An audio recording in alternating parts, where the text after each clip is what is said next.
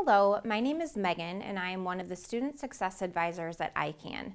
Today I'm going to be talking about planning for college. If your student is planning on attending a four-year college or university, there are really a set of key components for college admission. First, GPA, grade point average. Second, they're going to be looking at ACT or SAT score and the number of core subject area courses completed. The three state schools in Iowa, Iowa State, and UNI use what is called the Board of Regents Admission Index, or the RAI formula. This is the formula of what the three state schools in Iowa use. As you can see, they're looking at GPA, ACT, SAT score, and the number of core subject area courses completed. The magic number here is a 245. If you have a 245 or higher, you are automatically entered into the three state schools in Iowa. If you have a 245 or less, you're under individual review by that school for admission.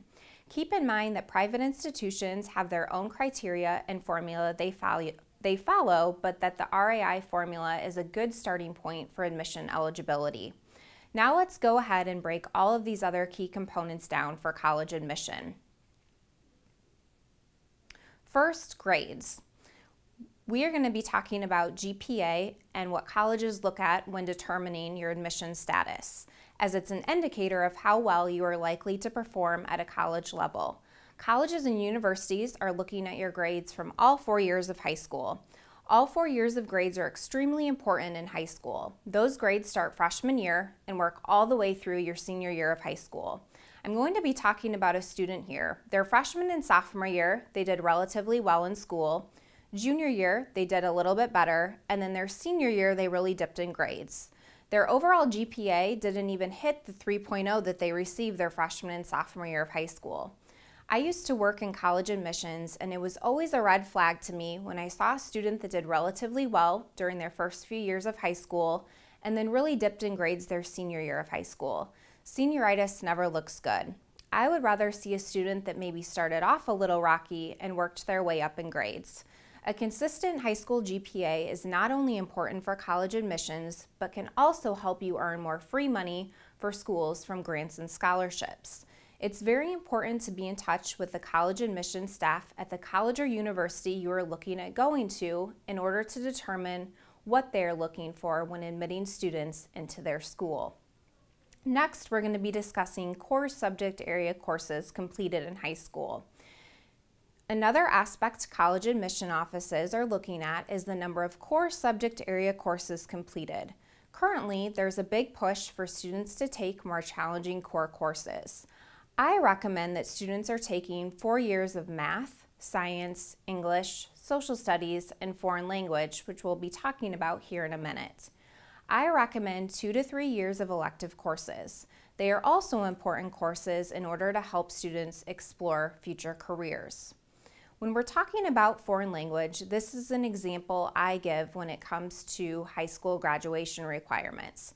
Sometimes there is a difference between your high school graduation requirements and college admission requirements. Foreign language is an example of this. Again, we're going to take a look at the three state schools in Iowa. Iowa, if you want to be a Hawkeye, 2 years of a single foreign language is required for admission. Iowa State, if you want to be a Cyclone, 2 years of a single foreign language is required for their College of Liberal Arts, Sciences, and the College of Engineering. At UNI, foreign language courses are not required for admission. However, 2 years of a single foreign language in high school with a C- or above will meet the university graduation requirement. So what that tells me is even though you do not necessarily need foreign language in order to get into UNI, you need it in order to graduate from UNI. Foreign language is an example of an important core subject area course to take in high school. The next item colleges will use in their acceptance process are entrance exams. For four-year colleges and universities, they use the ACT or SAT. I recommend that students are taking standardized tests their junior year of high school. Reason being, the courses students are taking their junior year of high school are actually preparing them for tests like the ACT and SAT. Generally speaking, the ACT tests are for Midwest schools and the ACT test is more East Coast, West Coast schools. This is another important reason to be in touch with those colleges' admission offices to see what is needed for admission. Your scores may also be used to determine the amount of merit-based financial aid the college will award, so it's important to do your best. Getting involved is the next subject I'm going to be talking about.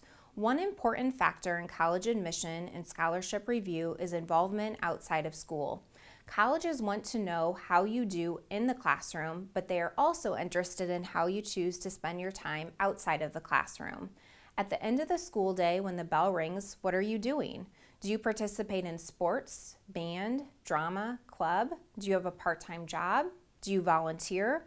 Colleges want to know what you do in your spare time. Community service and extracurricular activities foster good time management, teamwork, and leadership skills that many colleges are looking for in their students. The extra involvement also helps with scholarships. The more activities you are involved in, the more scholarships you can apply for and hopefully win. Next, I'm going to be talking about activities resumes. It's important to keep track of your involvement and accomplishments with an activities resume. An activities resume is simply a list of all your activities over the course of your high school career. This activity resume really comes in handy your senior year of high school when you start applying for scholarships and grants. Instead of typing the same information over and over again, you can attach your activity resume to help save a lot of time and also look professional by doing so. We actually have a template of an activities resume on our website that you can use. Thank you for watching, and remember to visit the ICANN website at icansucceed.org for additional resources or call one of our 8 locations for assistance. You can give us a call at 877-272-4692.